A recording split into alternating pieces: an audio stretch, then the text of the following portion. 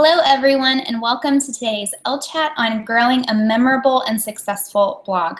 I'm really excited to have Bryan joining in with me today, the blogger behind the Small Things blog, and I've actually been following along with Kate for probably over 3 years now. She is one of the blogs I've consistently kept up with, and I just find her site so helpful and so refreshing out there in the world of blogs. We're going to jump into the questions in just a second, and I know that you all have a lot of questions for Kate too, so we're going to leave about 20 minutes at the end to try to answer as many of those as possible.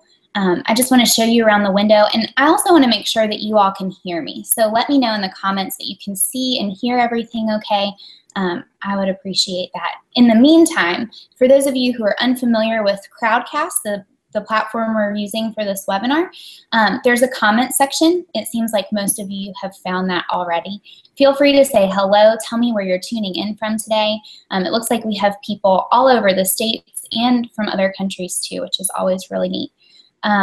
Also, down below this window, there's the questions section. So that's where you can ask questions. There's also a really neat feature where you can vote questions up. So as you're looking through those questions and you see any that you really want to see answered, go ahead and vote them up, and we'll answer them in order of the number of votes.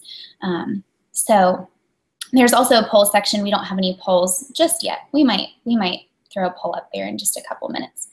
But yes, can you all see and hear me okay? I want to make sure. Awesome. Okay, sweet. Thank you for letting me know in the comments. All right, so without further ado, we're going to jump right in. Hey, Kate, and thank you for joining us today.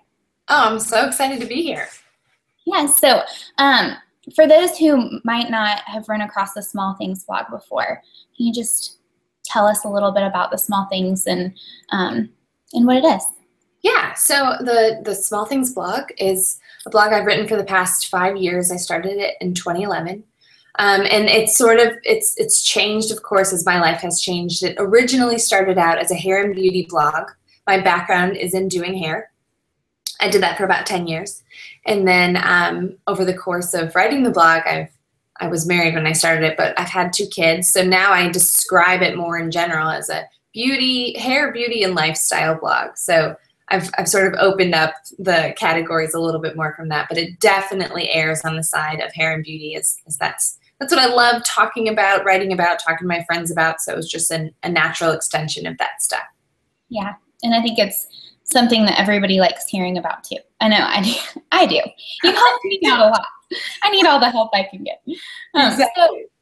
So how did you start the Small Things blog? Where did you get the idea to start a blog? Yeah, thank you. My sitter just put my kids down for nap and left me the baby monitor, so that was my distraction, but now I'm totally here. So I started it in 2011, like I said, and I was doing hair. So I've only ever worked as a stylist in a studio, like small business, I owned it setting. I never worked for a big salon, so I had to do all of that stuff myself. I had to manage my clientele. I had to get clients and take care of everything that goes with owning like a studio, one-person salon myself. And when my husband and I moved to Raleigh in 2009, I was kind of getting that off the ground and starting from scratch. And I had a lot of time on my hands, and I started reading blogs in like 2010. And my eyes were open to this huge world of like creativity and these great ideas, and everyone was just sharing stuff that they were good at. This is really cool. So I started a couple like just good for nothing junk, like, oh, here's one post, and then it died. But then in 2011 is where it really kind of solidified, and I'm like, I'm going to write about, in my mind, I thought, just like small things that brighten up my day, like a new lip gloss, or, hey, this is a cool nail polish color. So it was really simple, quick posts, a funny story, maybe something that I thought was funny. So I started the blog by just reading other blogs and thinking, well, I'll just write about, I don't know, little things that I like. But I didn't have a direction for it. I didn't know. I was doing hair, and that was my primary focus. So it was just sort of a fun hobby side thing that I did. That's awesome. So when did you start to see the blog really take off? When did you see more direction and find your focus for the Small Things blog? Yeah. So I was doing hair. And starting out, sort of, I was like a year in, there's a lot of space in my schedule between clients. So I would take the time to share with them like how to curl their hair.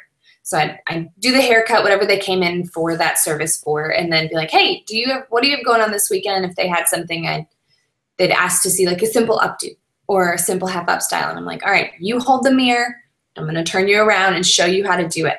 And so I would do that with a couple of my clients and then send them off, and they'd be back in 6 weeks for a trim or whatever. And I'd say, like, how did it go? Like, did you do the updo that I showed you, or did you curl your hair? How was it? And they would always say, like, I totally forgot everything you showed me how to do. And I'm like, dang, I spent all that time showing you, but if you're only showed one time and then you go home, sure, you forget it. So I started looking on YouTube. There has to be a resource for this. Like, there has to be someone that's done these like really simple, straightforward tutorials, no fluff, just like get right into it. And pretty much all I found was like really not something I would feel comfortable sending to my clients. Like, here's a professional resource for you. It was a lot of like 11-year-olds, and it wasn't great. So my intention was never to be in front of the camera. I was like, I can find this resource. This resource is out there for sure, but I couldn't find it. I couldn't find one I was comfortable with sharing with my clients. So I started filming them in 2011. It was like summer, spring. I was like, I'll just do these really basic just for my clients, but I'll put them on the blog so I don't have to email this huge video. That was the thought. It was like, these are for my people, whatever. There was no plan or strategy at all. My first one I filmed in front of like the computer camera, and I didn't know how to edit anything. And so I knew I had to do it in one take. And I only curled like the first 5 pieces of my hair because I'm like, no one would watch a whole tutorial. Now I realize differently, but my mindset was just so messed up. So I did like 30 videos because I had to execute it in one take, and it was just so painful. But anyway, so that was how I started doing video tutorials, and I put them on the blog again for the clients. And at this point, I only had like 10 blog readers, but Pinterest came into the scene. And I thought, oh, Pinterest is cool. And I sort of snuck my way into Pinterest when it was in beta. But so Pinterest is exploding, and I'm like, these videos are helpful for my clients. Surely there's like a handful of people that maybe these would be helpful for as well. And so I pinned a couple of them to Pinterest, and that just exploded everything. And I was like, oh, there's a huge void for this. Like, this is helpful for other people that I don't even know, that don't even live in the same country that I do. So that was what was the big direction of 2011. Okay, well, I'll help people with this because I love doing it and there's a need for it. So that, to answer your question, long story, that was where I discovered I'm going to go that way with it. I'm going to be hair tutorial girl. Pinterest was a huge factor in that. So it was the timing, and I think it was the lack of straightforward tutorials done by a professional on their own hair. Because there was tons of videos of stylists doing other people's hair, which is like, that's cute and fun to watch, but how do I do it on myself? Right. Yeah, it's funny you say that too, because I was talking to my sister earlier today, and she knew that we were meeting up for an Ellechat, and she said that she would always take photos of your hair. Like, she would visit your blog, she found you on Pinterest, photos of your hair, and take it to our hairstylist and say, I want this. And he'd say, I keep seeing this girl everywhere. Our hairstylist had seen it over and over again. Oh, that's so funny. Too. But I think I love that you say that you focused on helping people first and meeting a need, and that's how it took off. Because I'm guessing you never expected it to take off quite like it did. That was never your original intention, right? No, I didn't know. No, I had no idea. I mean, I'm the least strategic person on the planet. I had no like hidden agenda. I always thought I would just do hair forever. I thought I would do hair until I had kids. I always wanted to be a stay-at-home mom. I never thought I would work and stay home, kind of juggle both. Right. So I had no big grand plans for this. It was like, I don't know, this is fun. And I didn't even know you could monetize sites. But then later in 2011, I was like, oh, okay, maybe I could join an ad network and run some sidebar ads. And then I also sold sidebar ads to like Etsy shops and small business. And let me see here. My sister and I were doing a small business at that time as well. So I had a big heart for that and still do. But my first ad was $10. It was $10 for a month. And I remember telling my dad, I was like, Dad, I just made money on my blog. Like I made $10 to put a sidebar ad out there. And he's like, that's great, honey. And now it's changed a lot. But yeah, so it was all just learning and diving in and seeing what other people were doing. And I was like, I don't know, I'll try it. We'll see what happens. So yeah, I've been winging it for about 5 years. Well, as it started to grow, I'm imagining that that it was a little bit of a shock and a whirlwind at first. But then once you got started, how did you go about growing your audience, or did you really even have to put much focus on it because Pinterest was taking off? Yeah, I'd say I was in a really unique situation with the Pinterest factor, and I make no, like, I didn't have to work very hard to gain exposure at the beginning because of Pinterest. But I think what I realized pretty quickly, I'd say within a couple months of gaining this readership and feeling like, okay, I'm here in front of my computer and I'm putting content out there, but there's so many eyes on it.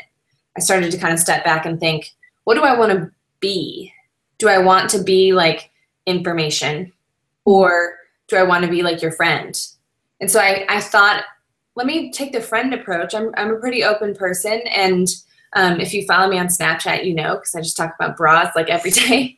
I wanted to be really approachable and come off that way and really have people feel comfortable asking questions and be the resource. If their mom never taught them that stuff, ask me. I'll help you if I can. So in terms of maintaining maybe a readership or maintaining like being fresh on people's minds, I just wanted to really take the position of we're the same. I just happen to have this database of beauty stuff because I did this for a living for many years and was still at that time. So just come, and if it's helpful, great. But I didn't have to initially try because of the Pinterest factor. Now, it's been interesting to see kind of the numbers as far as any other bloggers watching. My peak of daily views was back in like 2012. So now it's calmed down a little bit, but it's maintained like a steady level. So there was definitely, I've already peaked, and I doubt I will again, not in a negative way, but just the way blogs work. So there was like that initial Pinterest explosion, and then it kind of settled down, and it's been pretty consistent for, I guess, the last 4 years or so. Yeah. So when you hit that peak, how often were you blogging? Did you make it a point to post consistently? Yeah, I think for a while I was doing 6 days a week. And it worked well because my husband was in school. He was studying aerospace engineering, you know, a light subject. He was studying constantly. I mean, he'd get home from school like 10 at night. We had no kids. We had one cat.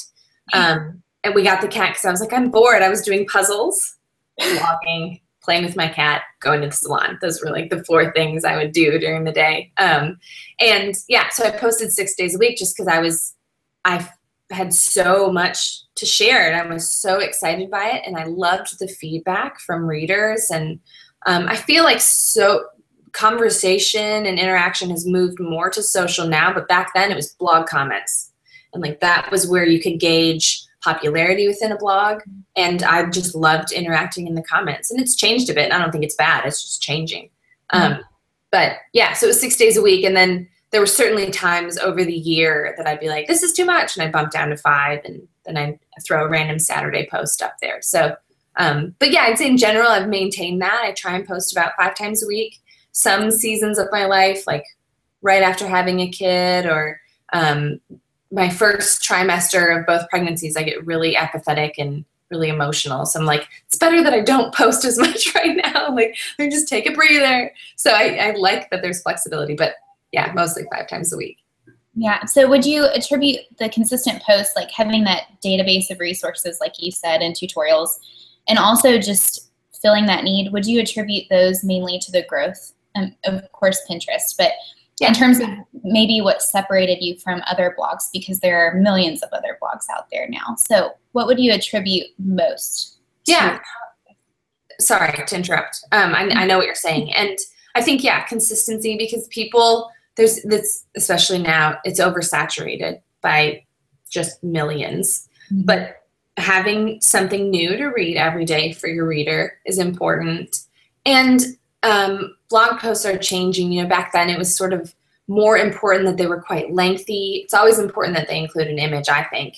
But it was more like these long, thoughtful blog posts. And now people, I just think, are not spending as much time reading blogs as much as they want to see, you know, all the blog titles now are like 3 steps to blank and 5 things you need to do this summer. So people want just these snapshot posts. So it's changed a bit, but I think being consistent and being present is important. And secondly, sort of responding to what your readership is asking for, whether you have to try and figure it out or whether they're making it really clear and like literally asking you for things. So one thing I've maybe not been great at is including drugstore options. And I've talked about this from time to time on my blog because I get requested for drugstore dupes often, but it's hard for me to do that when I have like a really good high-end product. I'm like, but this is so great. So there's things I could certainly do better. But I think listening to your readers and seeing what direction they sort of want to take it, if you're in line with that, maintaining that as well and just being fresh on their mind. Yeah. So you said your first, for monetization, your first step for doing that was that $10 ad. But how did you go about increasing that and eventually turning it into your full-time job? Well, part-time being a mom, but full-time. I know what you're saying. I'm not funny about that. I know some people are. I know what you're saying. So yeah, I ran those sidebar ads first. And I was just looking at what other bloggers were doing. And that was what you did. Most people had a loaded up sidebar of these little square 300 by 300 pixel ads. And then in November of 2011, I signed with BlogHer, an ad network.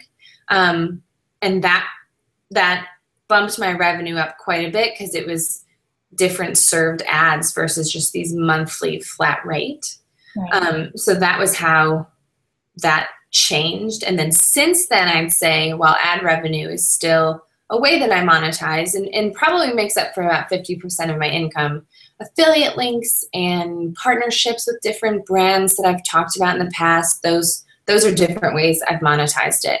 And then it got to a point, I can't remember. Let me see. I had David in 2013. I stopped doing hair in 2013. I'd say the majority of 2013, the revenue from the blog was over my revenue at the studio where I did hair. So I was like, well, this just also makes sense for a lot of reasons. Like, not only do I want to stay home because that's important to me, but I could also, I don't know, I didn't know if I was going to continue blogging because I didn't know what motherhood would be like. But it's like, geez, let me capitalize on this right now. It's something I love and put time into this while I can. And then let's just see what happens after the baby gets here. Right.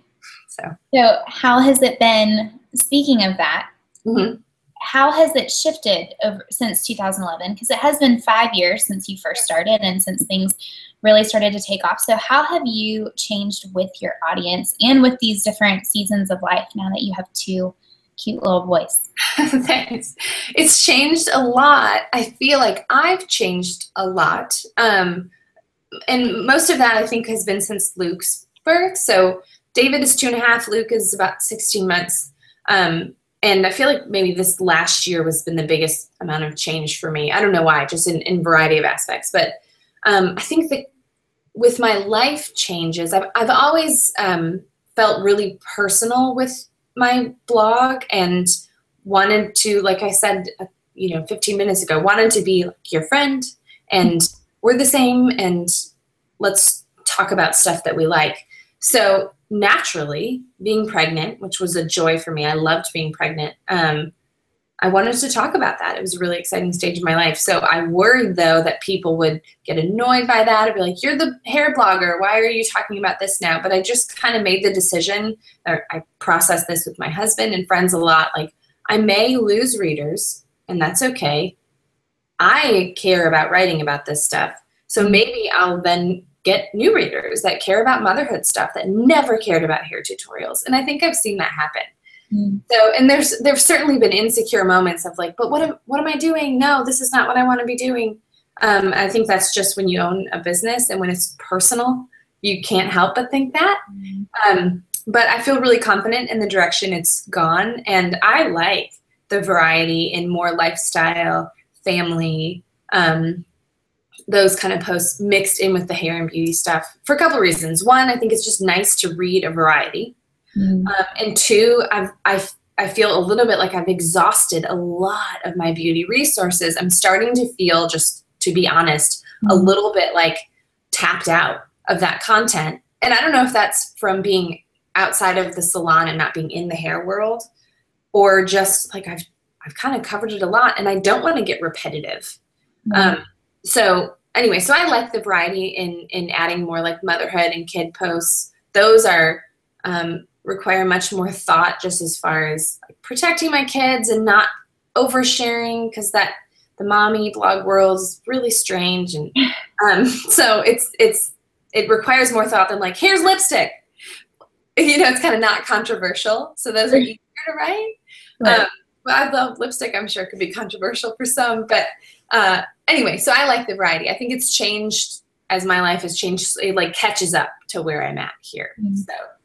Yeah. And I think too, especially for yours, and what kept me initially, what got me to your site was that I really loved reading or seeing the tutorials and watching the tutorials, and that's what caught my attention. But then in getting to know you through those, like you said, really friendly, personable tutorials, you were doing it yourself, so it made me feel like I was capable of doing it.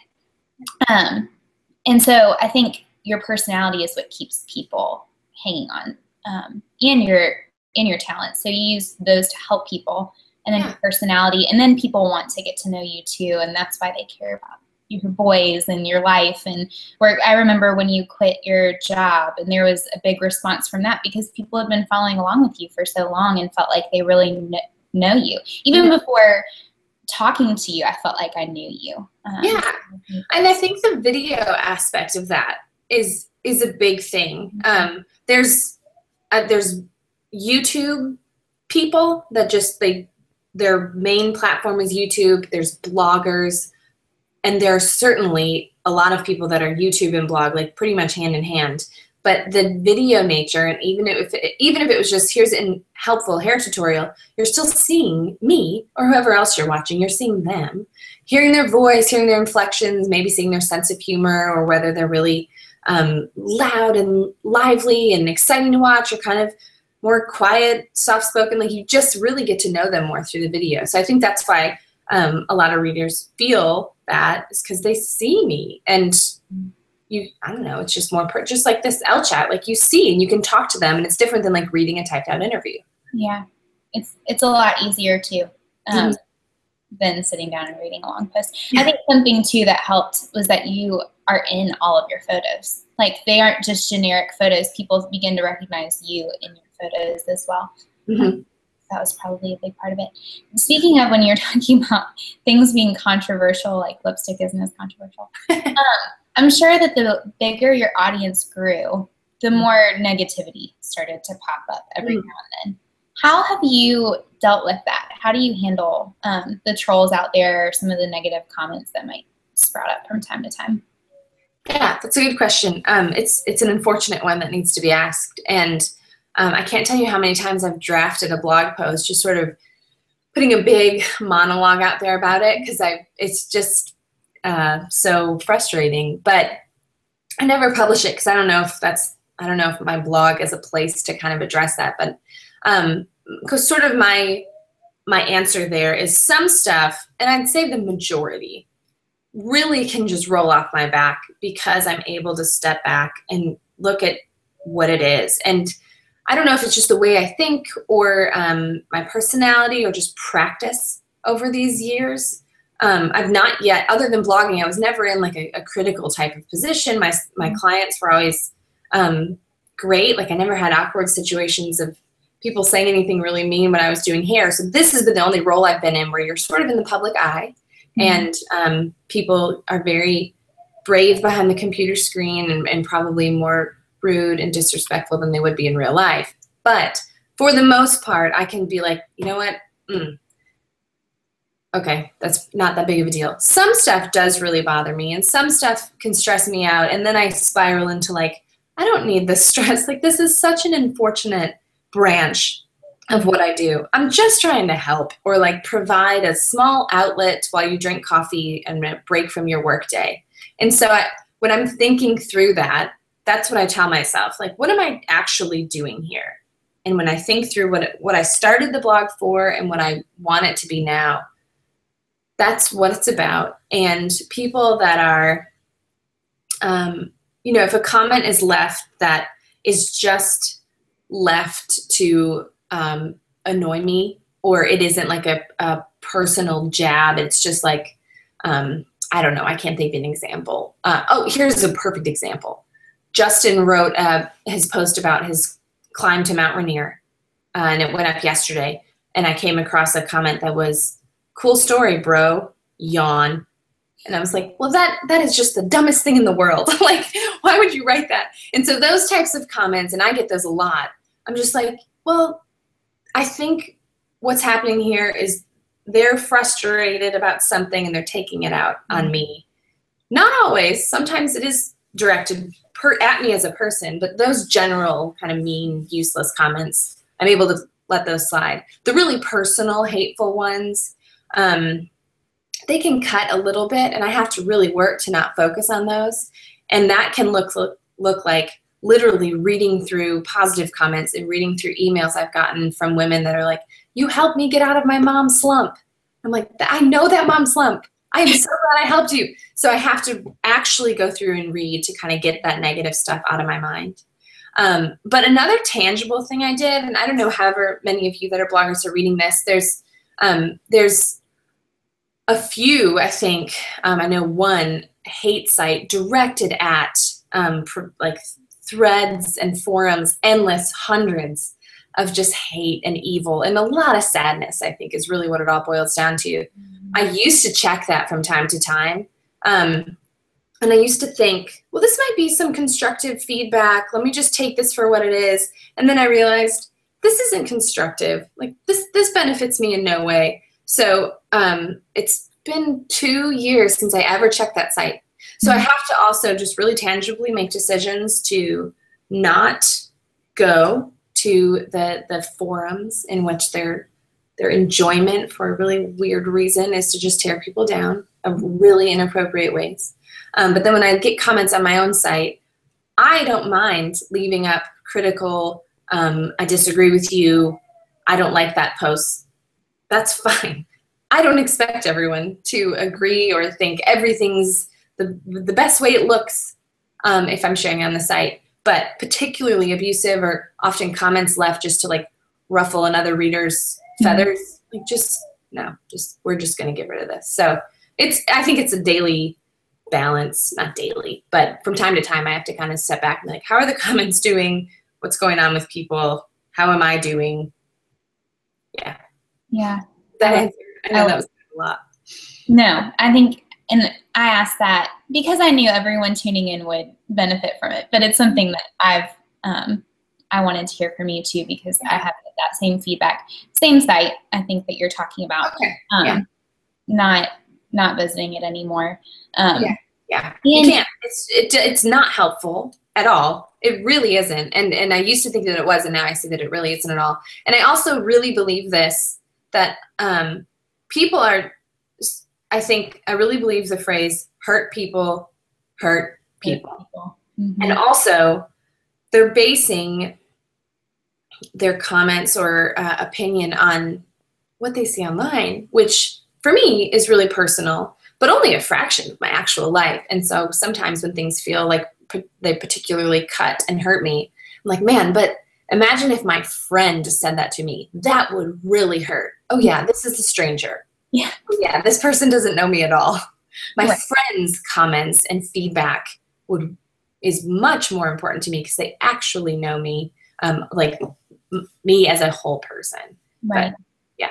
And when the majority of comments are great feedback. It's amazing how that one terrible comment can take precedence in your mind over all of those other really glowing comments that you can get. But it's just, and it's not fair. And it's it's very natural to do that for some reason. I remember being at a blog conference and John Acuff said, don't give, he either said it's unfair or somehow he said, don't give more weight to the mean comments or the hateful comments than you do to the positive ones. I'm like, it's true, but it's so easy to give those more weight, because I have surely said to my husband, like, ugh, everyone hates today's post. It was just like one comment that was like, you're terrible. Suddenly everyone hates it. I'm like, no, Kate, it was one person, and that's fine. They may think I'm terrible. Okay, then I'm terrible. Everyone else seemed to enjoy it, so there's that. Like, you just kind of have to leave it there.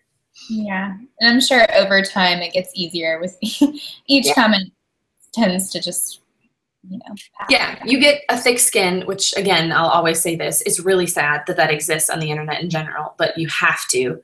And yeah, so in some ways it gets harder because it's like exhausting. Like, really, are we still doing this? But in other ways, it's like, this exists. It's a part of the job, and you just have to really periodically check yourself and make sure you're not getting hung up on it. Yeah, part of putting yourself out there. So, yeah, it really is. So what advice, before we jump into some of these questions that people have been leaving, what advice would you give for bloggers who are just starting out for creating a memorable, successful blog? Yeah. I always think, whenever I've been asked this question in the past, I always think really hard about it, because I started out by just sharing stuff I cared about, and that doesn't seem like a really great answer. It's not profound to your question, but that is the best way to start out, because that will be the only way that you write about something with passion and enthusiasm. So if you're a blogger starting out, you have to write about what you care about, even if it's maybe a borderline uncomfortable. Like, if it's something you're passionate about and you care about it, that's what you have to write about. And I think people in this sort of oversaturated blog world, there's a lot of this, you can find a lot of the same type of thing. If you search like the beauty section under the blog lovin', like suggested posts, it's kind of all the same. But if I had to ask myself, and I wish I would have done this maybe sooner, whenever I've dealt with, like, well, everyone said it all already, I have nothing to say. People will read your blog because they want to hear your thoughts on it, or just the way you talk about it. Like, why do I read the blogs I read? And I've asked myself this question. I don't maybe necessarily care for like the exact data they're including in their blog posts. I just want to read what they're saying about it, because I care about their thoughts on things. So you have to write about what you care about and what you're good at. And write about it in a way, I think, that's conversational and shares your like thoughts and feelings about it, because that will come through in your writing. Don't overthink it. There's so many directions that if you search on Pinterest, like how to write a good blog post, you'll find a million responses. And there's certainly things you should include. Like, I really think everyone should have a photo, and space out, don't have long paragraphs because people will get bored. Like, short couple sentence paragraphs are important. So there's certainly logistical things that you need to think about. But people are reading blogs because they're not reading magazines anymore. And the difference between a blog and a magazine is a blog is a blogger. So they want your personal voice in it. So they can just read a magazine and get information, but they don't know who wrote the article. They care about who wrote the article on the blog. So yeah, that's my advice. I actually wrote a newsletter yesterday about what do all of the most successful, memorable blogs have in common. And for me, it boiled down to the person behind it, but also helping people. Like, I feel like a lot of people now either want to be entertained, or they want to be educated, or they want to be able to take something away from it that's helpful for them. And I can say this because I'm a blog reader, but we tend to be selfish. It has to be kind of something in it for us. So like their tutorials, and I love that that's how you got started too, was just to help people. And then it kind of took off from there too. So considering like what is your talent, your skill set, and how can you use it to help other people? And a lot of times, the more you see it help other people, the more passionate you become about it too. Oh, absolutely. Yeah. That's with my experience too. Yeah. So thank you. That is great advice. Are we ready for the questions? Sure. Yeah. Okay. Hey, can you hear the baby monitor? Luke is just chatting up a storm. I can hear it just a little, but I don't mind it at all. I'm sure no one else does either. Let me mute it. While you get the questions ready, let me mute it. All right. Sounds good.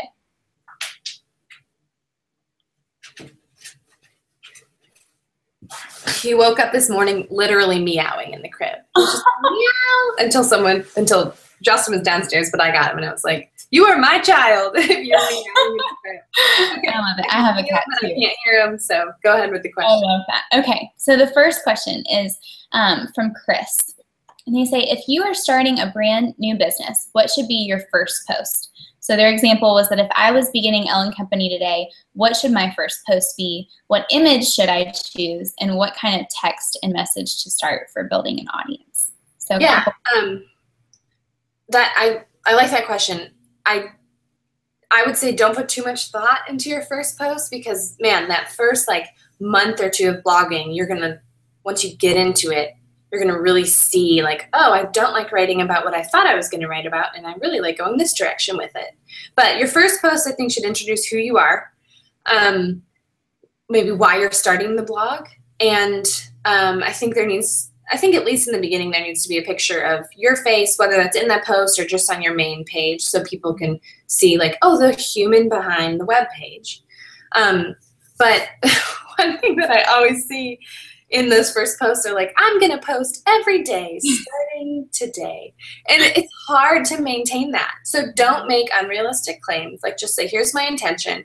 I'm starting this blog because fill in the blank. And I hope it's helpful. If you have questions, let me know. And totally honest, that one doesn't matter as much as the ones after that. Because anyone could start a .blogspot blog today and write one post, and then if you never touch it again, it doesn't matter what you wrote in there.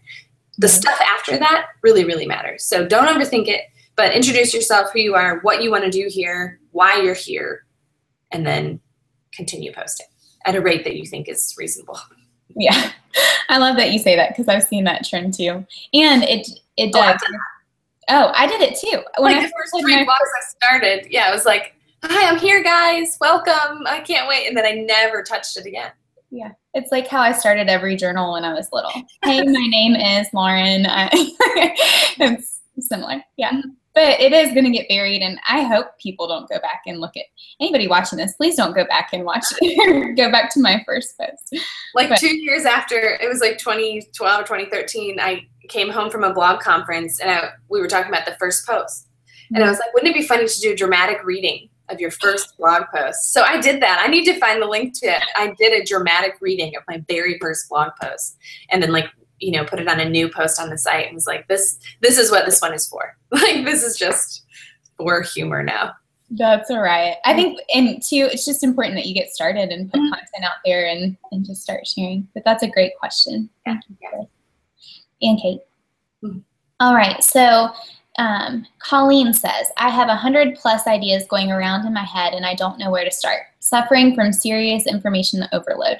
Do you have a simple 5-step formula I could follow? So how do you pare down on your ideas? Know where to start? That's a great question. I am not a formula person. You can ask my assistant, who I don't know how I lived without, that I'm not.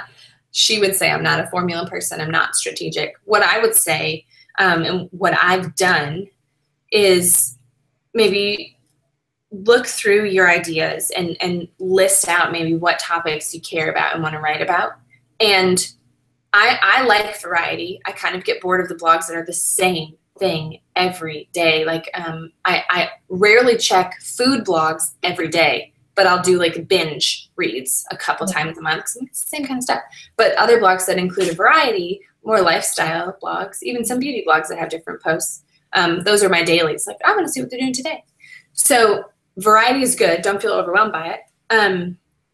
But think about what other people will also care about reading. Just like you were saying, Lauren, like you're reading a blog, you're selfish a little bit, but like you're looking for something that you can connect with. So it has to matter to you. Right.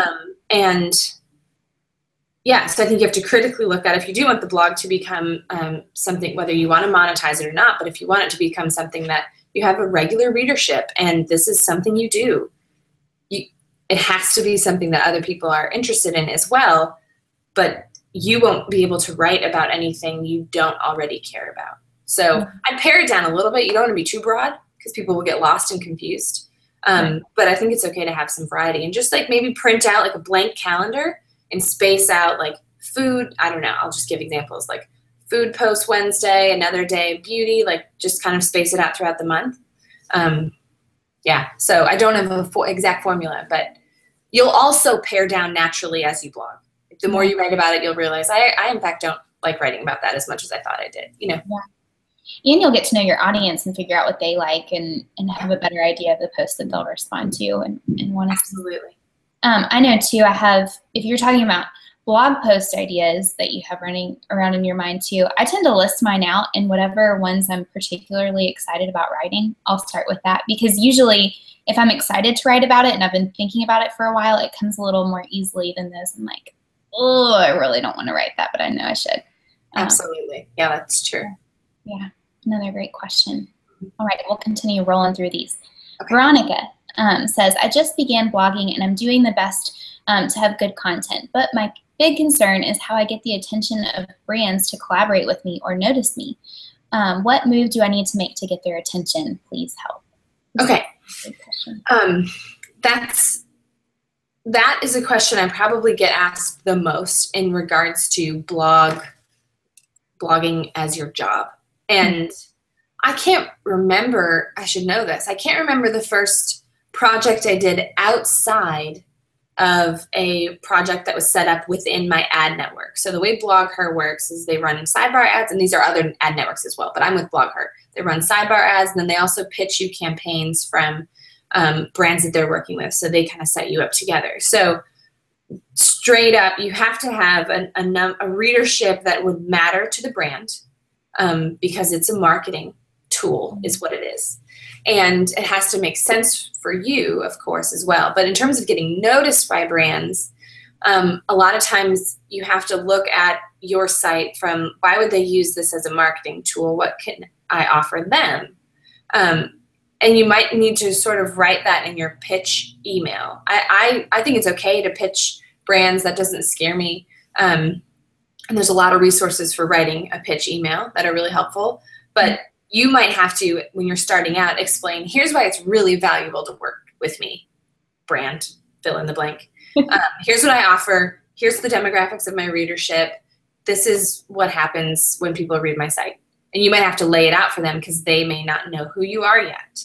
But more importantly, I think the initiative to start your blog, because you said you were just a beginner blogger, I'd say for right now, I get the excitement about monetizing that, and I had a different mindset because I didn't know you could monetize it. So that was never in my mind, and then that sort of hit me. So I'm starting from a different point than you are, Veronica, but focus on your blog content, because if your blog content is really great, your readership will likely grow, and that will be the way you connect with brands. You can still pitch to them right now, but realize your content is where you should be focusing versus writing a bunch of pitch emails. Yeah, I love that you focus on content. I feel like if you make content your primary focus, everything else will follow. Well, yeah. Shares and growth and all in working with brands. It will. Awesome. Sydney says, how do I gain a network of followers rather than just people who view my blog here and there? How did you build a loyal following, Kate? That's a great question. I think, especially nowadays with Instagram, Snapchat, and Periscope. I don't know about Periscope. I don't know if it's going to stick. I thought it was, and now I feel like it's dying a little bit because of Snapchat. But anyway, I think in order to gain loyal followers, you sort of have to be present on, I would say, at least two, one of those being Instagram or Snapchat platforms. I don't think you have to be really active on Twitter, super active on Facebook, doing the Facebook Live videos, Snapchatting every day. You don't want to do too much because you'll end up exhausting all of your ideas too thin on too many platforms, and you won't have the good stuff for the blog, which is where it should remain. I find that sometimes I'll Periscope and be like, that would have made a really good blog post, but I said it already. Damn. Like, okay, I'm going to have to go back and do that. So don't spread yourself too thin because your stuff's going to get watered down. But a network of people following you, they're likely, if they're a blog reader, they're likely following the blogs they read on social media as well. And I think it's important to be present there as well.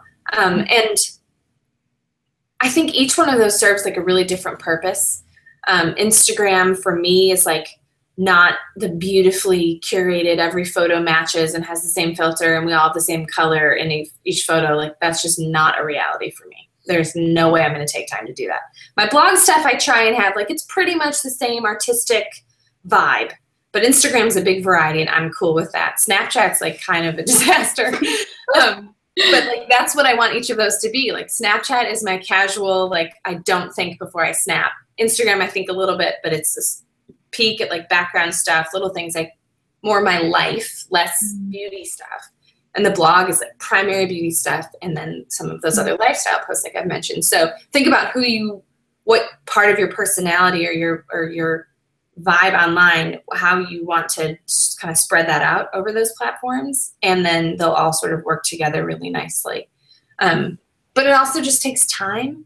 And I think it's important to respond to people commenting on your site and see what they're reading and ask them. One of my favorite things I've done, and this wasn't strategic to gain more blog comments, it was a real authentic way to ask people, but I've started including questions at the bottom of some blog posts like, so what's your favorite? Because I'm not just over here spewing all my favorites. Like, what do you like? So, and really, I think the value in blog comments is dying, and the value is being seen more in like number of followers other places, where it used to be like, how many comments does she get to determine how popular she is? And that I think is dying a little bit. But interacting with your commenters in the comments, whether you have 2 or 200, is important because they're taking the time to write to you. And if you have an answer or you can reply, I think it's important to do that as well, and people will feel more connected to you. Yeah. I love that you mentioned comments too, because so often in blogging, it's a one-way conversation. You're sharing your likes and your thoughts, but the comments make it a two-way conversation back and forth. So I love that you mentioned that. They do. All right. Shelby says, my question is all about time management. What tips do you have for streamlining the workflow of a blog, especially in the beginning? I just began blogging. I'm feeling overwhelmed with all the new things to learn and adapt to. The nitty-gritty of technology has never been a strength of mine. What tips do you have for first-time bloggers that will cut down on any unnecessary work? And then what does a typical workday look like for you as a blogger? So first and foremost, what does time management look like for you, especially as a mom? Yeah. So I'll answer this question in a mindset of before I had an assistant. What was the name of that commenter? Shelby. Assuming you are not yet in a position that you have an assistant. So until I hired Nicole, which was in the fall, last August, I was doing it all, just one woman show, everything. So I totally get what you're feeling like. And geez, 5 years ago, I think that was before Instagram was even really important. Like it was Facebook and Twitter. Anyway, so I'm starting at a different stage than you are. But as far as time management, I think gauging what to work on, you have to think about what's going to be the meat of what you're doing. And for me, and for you, if you're a blogger, it's your blog post. That is what you have to spend your priority. Like if you're a morning person, get up in the morning, work on your blog post. When your mind is fresh, if you're a night owl, work on it then. Do like the other logistical stuff that might not be fun in other times of your day that you can just check off the list. But focus on the content. I feel like I've said that a million times, but that's ultimately what the blog is for, right? So focus on that. And then the other social media push, all of that stuff, there are so many applications now that can do all of that automatically for you. And I am in a stage of life now as a mom, even with Nicole, but let's say Nicole wasn't present. I am in outsource as much as possible mindset. Like, what can I outsource? I'm going to outsource it.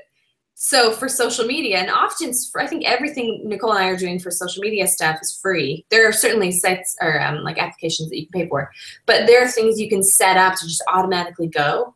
So if you hate that stuff, Shelby, and I'm sure Lauren, I'm sure you have a resource for this. But there's it's just so easy to find, like Hootsuite for Twitter, like different things that you can just go and spend time.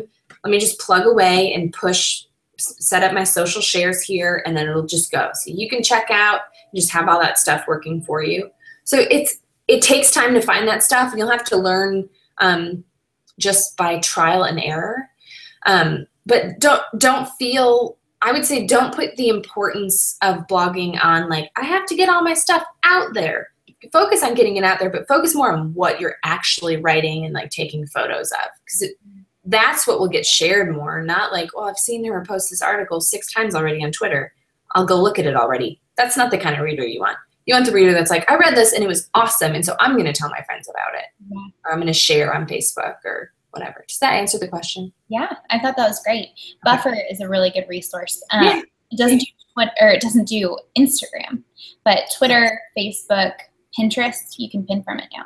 Oh, nice. I didn't know that. I knew Tailwind was like a Pinterest scheduler, but Buffer.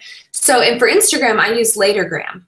Yes. Which is an app. So you can queue everything up, and then it won't automatically post for you, but it'll prompt you and say like, hey, your post is ready to go. Copies and pastes everything. So Latergram is a big one for me. Yeah, I think that's great. And did you find that the more you blogged, the easier it got? Like, do you have a system now for writing your posts? Do you outline them ahead of time? What does that look like for you? Yeah. I don't feel like I have a system, but I think that's just the nature of being like super creative, 0 type A personality in my soul. But I've started scheduling out an editorial calendar, a loose one, like 2 months in advance. And that has helped me so much, because I can just see a picture of what kind of stuff I'm putting out that month and look at it and then fill in the holes where I'm like, well, let's do some variety here. And this week has no makeup stuff, so let me put a makeup tutorial here and then a review of this product that I liked and this one that I didn't here. So sort of stepping back and looking at what the month looks like has helped me. But I'm the queen of starting. I think at this moment I have like 5 posts in draft, shot, edited, title, and I've included links to all the products I've used, things I'm excited about talking about, but I haven't finished them or written like the copy for it, which is just funny. So I love starting things, and I'm a bad finisher. So my system maybe would be, I try to not leave those drafts for too long, because I'm obviously shooting it, doing the actual tutorial or shooting whatever I'm talking about because I'm excited about it. Write about it when I'm excited about it. So try not to let them get too far away from me. But I definitely like shooting stuff and explaining a little bit of like what the product is, instead of writing like the intro and like, here's what I have to talk about today. That stuff's really hard for me. I'd rather I think that's why videos work well for me, because I can just talk about it and I don't have to think about how I'm writing like the actual text within the blog. I love that. I think I'm the exact opposite, where I'm very tight and I have to have a system. Like, I outline the post first, or I come up with the title first and then I outline it and then I come back. I mean, I have like a whole system, which is we are opposite. Me, but not for everybody. So it depends on how you work. But there's certainly pros to doing it the way you do it, and there are cons to doing it the way I do it. Because I'll get ideas for a blog post if I'm like at the grocery store, and so I'll write it down in my notes, and then I'll go home and start it. And I'm like, oh yeah. And then it's just, I'll finish that tomorrow. It just hangs there. So, but there's bad things about both. I think it's personality type too, but it's interesting to see how everybody goes about it differently. Mm-hmm. Yeah. But great question, Shelby. I hope that answered it for you. All right. Suzanne asks, how do you avoid or minimize spending a lot of great inspiration posts in the beginning when you don't have readers on your blog? When you're planning to start a blog, and in my case, hope to turn it into a service business, how do you avoid writing a lot of great stuff in the beginning that just gets buried underneath the posts that you write later? So how do you? Good question. I wouldn't try and filter what you want to write about, because I think it's really easy to see that. But instead, maybe try and create a couple series and write about, maybe do like a, you say you're hoping to turn it into a service business, my mind just went to home organizer. I don't know what you're going to do. I just know I need a home organizer.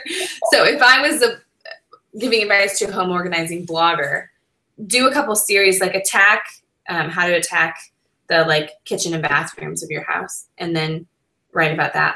And if you feel like, man, that was good, like that offered a lot of really good information, I'm going to space something out here. Do like shorter, also helpful, but shorter posts in between, and then do extra social shares, I think, of that original stuff that you felt really good about. But if you're writing something and you find yourself thinking like, this is really good, I don't want it to get buried, I think you should still keep writing about it, and don't worry about it getting buried, because if it's really good, it likely won't get buried. Mm-hmm. And that you can do in a really logistical way by like putting favorite or popular posts on your sidebar, or like things other readers are really loving.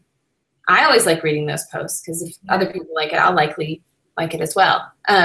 So don't overthink it, and don't avoid writing what you naturally feel yourself wanting to say. And then maybe do what I do, where you take a look at your month and space out the posts you're really excited about. And then thinking about those naturally is going to make you think about, well, what goes in hand with that? Your favorite cleaning products or something, or how you keep your room tidy. Like there's little branches of these big meaty posts that you're excited about that you could spread a little bit, if that makes sense.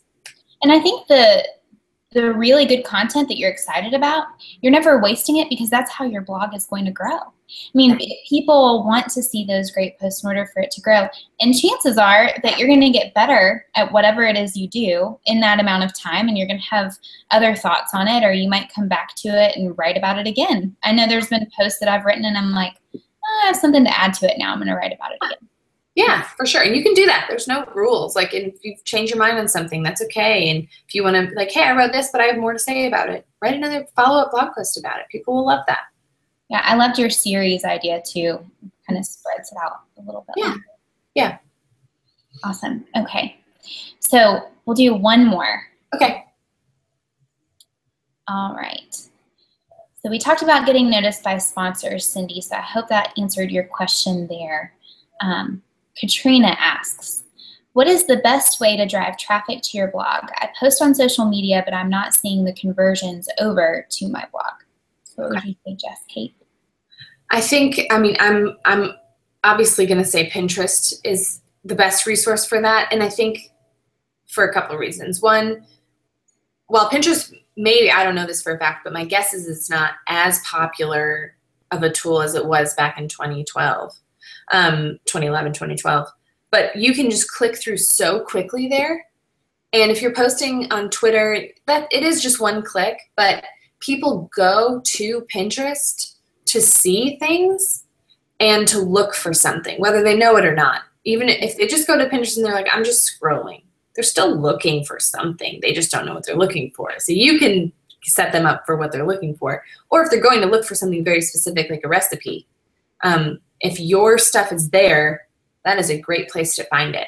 And there are a lot of ways to make Pinterest or make your images more pinnable. There are things to do and things not to do with Pinterest. And I think, Lauren, you have several resources for that, right, on your site? I do. I have some Pinterest resources. Yeah. I think, too, that if you're going back to content, if your content is really good, I mean, I share my posts on Pinterest, but I have a lot more other people share my posts on Pinterest, so yeah. Like, of my audience. So what I hold to is that if your content is really good, people will want to share it once they do find it. It's true. And the photos, I think, are really important. And I don't say that to overwhelm any of you that are starting out. You don't have to have an expensive camera, especially with like iPhones or my husband had a Samsung device. Like, it doesn't have to just be an iPhone either. But there are ways to take photos of things really well and really bad. Go to all my archived posts and see how to do it really bad. Here lately, I've been doing a little bit better, but that is really important. So whether it's just a tweet, including a picture, people just want images. I think that's obvious with Pinterest success and Instagram and even Snapchat, even though it's video. People just want to see real stuff. They don't want to read as much anymore as they want to see and like really understand what you're talking about in a real sense. So Put a little emphasis on that. And then like Lauren said, if your content and your post is good and you're in it, like it's personal and people feel, and that doesn't mean heavy or deep, but like if you're sharing a recipe, why this recipe is really great if your grandmother made it, and people will love that you're a real person and they'll feel connected to it, that is going to get shared more than just like a catchy title or clickbait, for crying out loud. Yeah. It's the worst. Clickbait is driving me crazy on YouTube. That's all that it is. Unbelievable. Unbelievable. Anyway. And people will get frustrated and then they'll never return. No, you one and done with clickbait. If you want to kill your blog, use clickbait in the title and it'll be over. Yes. Well, awesome. Well, it is a little past 2 and you have little ones that are getting up from naps. So we will let you go, but thank you so much for joining us today. This is really fun I know normally speaking about beauty and hair, but it was fun to hear your feedback on blogging. So thanks. Thank you for having me. I've been doing this for so long and I feel like my blog, a lot of readers are not bloggers. So I have so much to say and talk about with blogging, but my site, I don't think is a good channel for that. So this was really a pleasure and enjoyable for me to be here. So thank you for asking me. Thank you. It was great to get your feedback. And thank you all for joining in today. I hope that you really enjoyed it. I know personally I did, getting Kate's feedback. But I would love to see you in another Ellechat soon. If you click on, I think my face is somewhere on here, up at the top, my account, you can see the next upcoming Elechats, and I'll post about them too. Usually Thursdays at 3 p.m. Eastern Standard Time. So I'd love to see you in here. Thank you all for joining me, and I hope that you have an awesome week. See you later.